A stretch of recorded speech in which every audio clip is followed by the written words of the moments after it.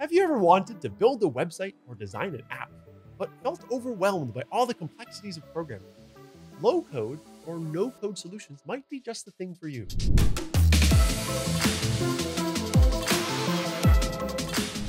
First things first, let's define no-code. No-code platforms help people, even those without any programming expertise, design and create a range of tools, from software applications to websites, without all the pesky, or for some of us, kind of cool, code bits we usually associate with building tech. We sometimes talk about low-code versus no-code solutions. In this case, low-code is a step above, carrying more technical onboarding costs and requiring more of a technical background, although it gives users the opportunity to do more powerful things than they otherwise would have. Instead of code, low-code or no-code solutions use visual interfaces, drag-and-drop elements, pre-built components, or even conversational AI to make it easier for people to build. Picture this. You're running a little bakery and you want to put together a website to showcase your cupcakes. And let's say you don't want to fit learning how to code into your already packed baking schedule.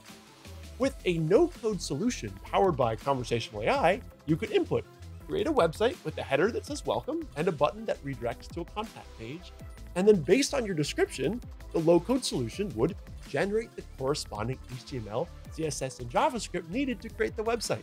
And then you can simply copy-paste the code snippet into your project, and voila, it works. And all it takes is some clicks, following instructions, and voila, you have a website. It's important to note that these solutions might not always generate flawless code in response to natural language input. It may still require some tweaking or debugging to ensure your application runs as desired. Still, this approach significantly simplifies the development process. And low-code or no-code platforms are empowering people from all walks of life to bring their ideas to life without starting a degree in computer science.